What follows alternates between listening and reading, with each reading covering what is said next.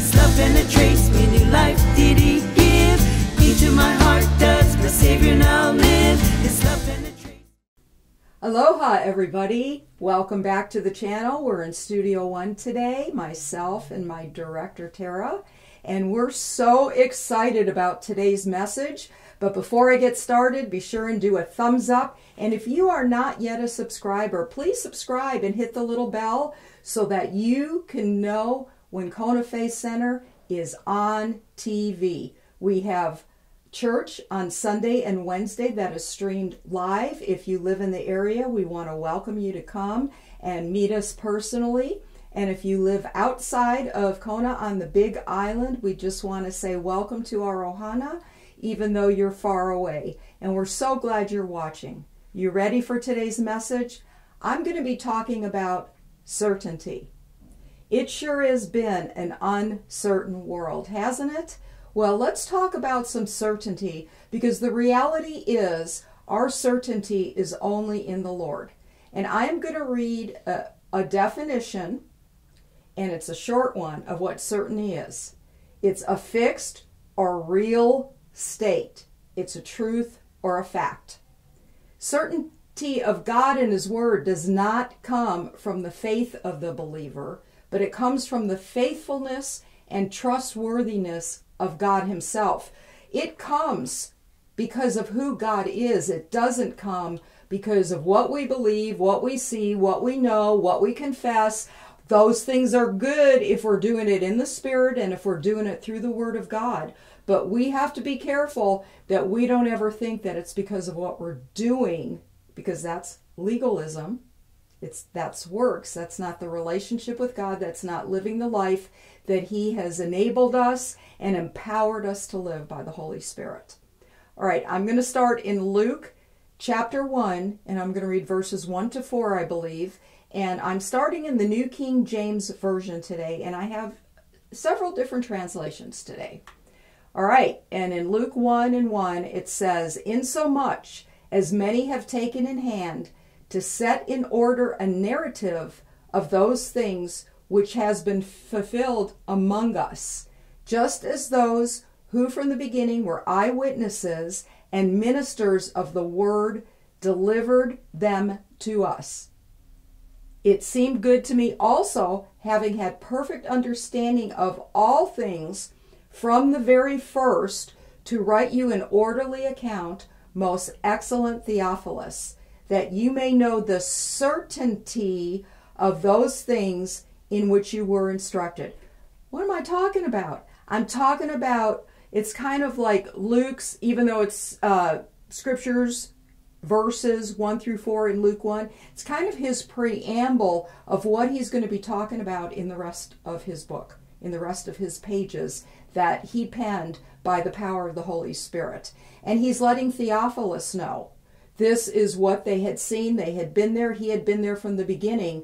So he is letting them know that this is certain. I was there. I saw it. I lived it. I know it.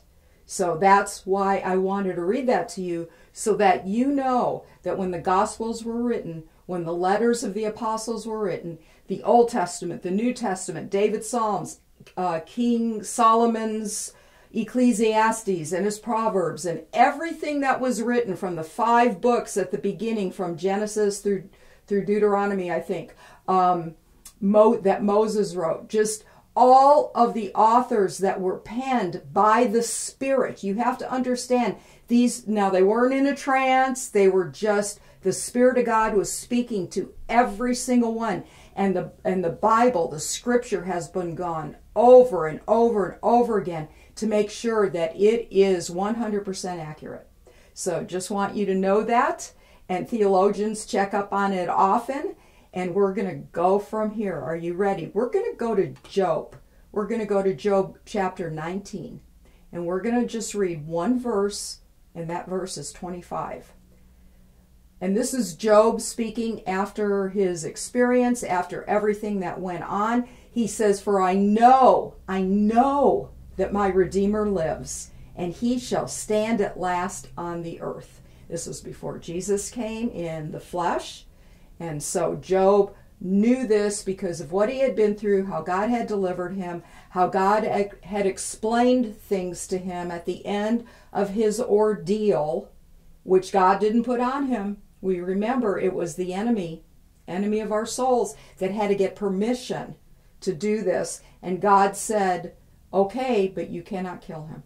You cannot kill him.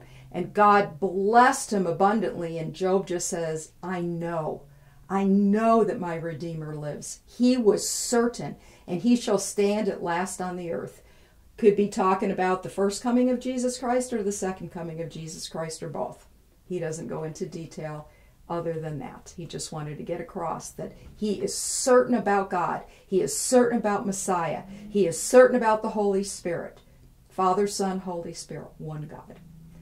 Let's go to Joshua 23 and 15. And I am still reading from the New King James Version. Yes. Therefore it shall come to pass, this is verse 15, that as all the good things have come upon you, which the Lord your God promised you, so the Lord will bring upon you all harmful things until he has destroyed you from this good land, which the Lord your God has given you. See, God gave blessings and cursings. And what he's talking about, that whether he promised the blessing because people chose him over the things of the world, or the cursing because people chose the world over him, over their creator, over the God that loves them. And many of us have been there and done that. And if you're in that situation now, you just need to call on the name of Jesus. That's calling repentance when you turn away from sin and you turn to Jesus. The Bible says he has forgiven it all. He remembers it no more. You need to get plugged into a good church. You need to get in your word and see what God does in your life, so you could say, I know that my Redeemer lives. Okay, let's go to Psalm 18 and 30, and I'm going to read this verse from the New American Standard Bible. As for God, his way is blameless. The word of the Lord is tried. He is a shield to all who take refuge in him. Anyone who's walked with the Lord for any length of time has seen the trying of the word, that it is the truth. What God promises, what he has promised through the prophetic, which is still coming to pass, and a lot of it in our lifetime. He does what he says. He does what he says. You can be certain. You could go to the bank with God's word, and it will just draw you 100-fold increase. I'll tell you what. Let's go to Hebrews 6 and 13 and 20 in the translation of God's word. We're so blessed to have so many translations in our lifetime, in our generation. Okay. God made a promise to Abraham. Since he had no one greater on whom to base his oath, he based it on himself. That's pretty amazing. He said, I will certainly bless you and give you many descendants. And we're living in that time of truth. We're living in the time since 1948 that Israel has returned as a nation after thousands of years. So Abraham, verse 15, received what God promised because he waited patiently. There's that word, that P word. You don't have to pray for it.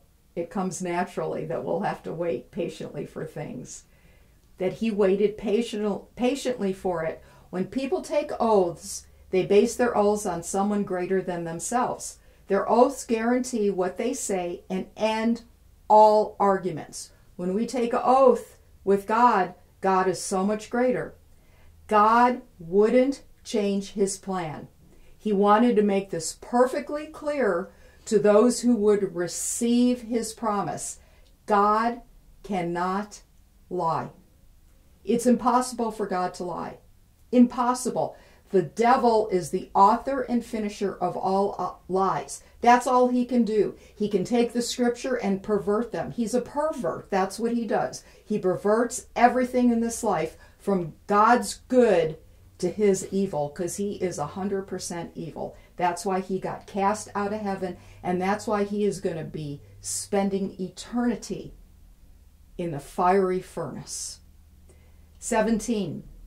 God wouldn't change his plan. He wanted to make this perfectly clear to those who would receive his promise, so he took an oath. God did this so that we would be encouraged. God cannot lie. When he takes an oath or makes a promise, these two things can never be changed. That is never, never, ever. When God says it, and that's why, when I read before about something about the people being cursed, if he promises that you live a certain way, his way, and we're not talking legalism, we're talking a relationship, a personal relationship with Jesus Christ. That's how God wants it. That's what Abraham had. That's what all these people had. And that's why the promise of Abraham is being fulfilled even in our day. So he can't lie when he takes an oath or makes a promise. It's impossible. These two things can never, never be changed. Those of us who have taken refuge in him hold on to the confidence we have been given. And this is great confidence. And it says it over and over and over. Verse 19, we have this confidence as a sure and strong anchor for our lives. When a ship or a boat is anchored, it cannot leave where it's at. It is stuck there. And God is stuck on his word. And his promises are yes and amen. It says this confidence goes into the holy place behind the curtain where Jesus went before us on our behalf. In the Old Testament days, only the high priest could go behind that curtain in the Holy of Holies once a year.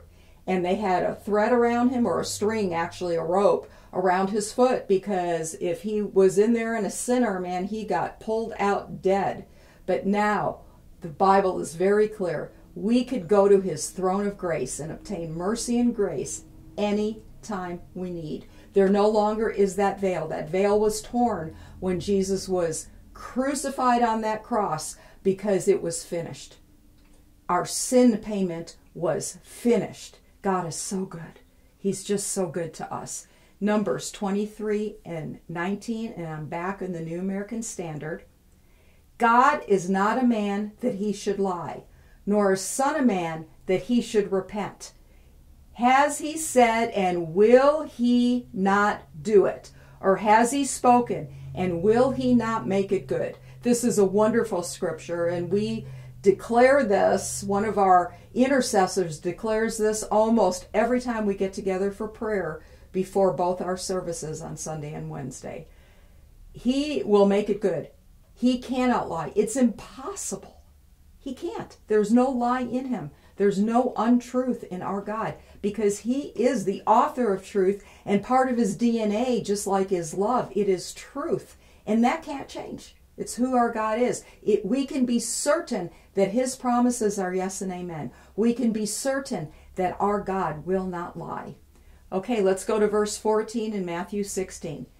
And they said, some say John the Baptist, and others Elijah, but still others, I don't think I read the very first thing. I'm sorry. I'm going to go back to Matthew 16 and verse 13. Now, when Jesus came into the district of Caesarea Philippi, he was asking his disciples, who do people say that the Son of Man is? Now, he knew the answer, but he wanted to hear what they said. And they said, some say John the Baptist, and others Elijah, but still others Jeremiah or one of the prophets. He said to them, see, it was a setup, but it was a good setup. But who do you say that I am? And Simon Peter answered, you are the Christ, the Son of the living God. I wrote in my OHA today, out of all the apostles, I just love Peter. He's my favorite. And I can't wait to meet him in the heavenly realm and tell him face to face. He was a guy who took risks. That was awesome. Who else walked on the water? He might have, lost faith there, but Jesus was right there to carry him. But he took the risk. He trusted. And Jesus said to him in verse 17, blessed are you, Simon Bar-Jonah, because flesh and blood did not reveal this to you, but my Father who is in heaven. Who's Simon? That was Peter's name, but Jesus named him Peter because he said he was a rock. He was a rock, actually a small rock. When he says that upon this rock, he's talking about huge rock, that he would build his church. But he said, and Bar Jonah, Bar just meant son, and Jonah was son of Jonah. They didn't use last names. No, Christ or Messiah is not Jesus's last name. He would be Bar Joseph. Okay?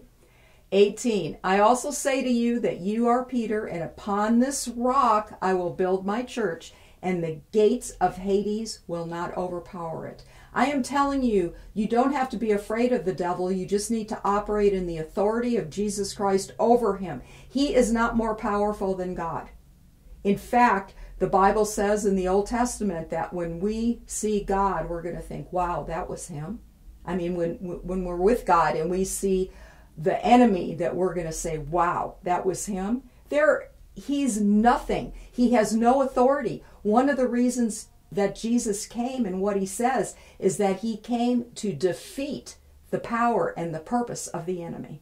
So praise God for that. We have authority in the name of Jesus. He's passed it on to us, his disciples.